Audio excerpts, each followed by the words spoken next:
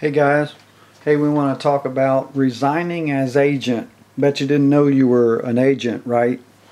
Well, somehow the state, probably through the registrar and the coroner, when they do the okey doke stuff on the birth certificate, or shortly thereafter, you're appointed agent.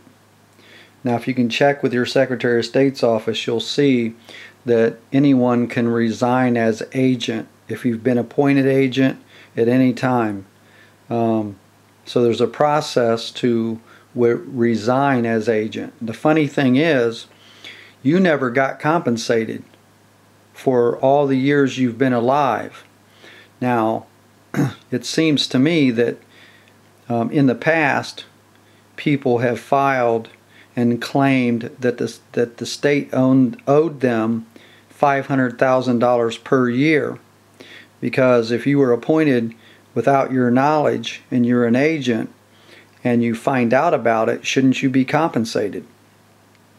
Well, this agency document and disc, there's all these documents that you need to file suit. Even the administrative process, step by step, it's self-explanatory. You'll fully understand when you see it.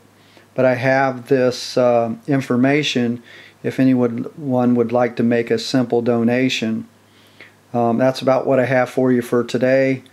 Please hit my subscribe button, my like button, and please donate. There's a donate button below for PayPal. Talk to you soon.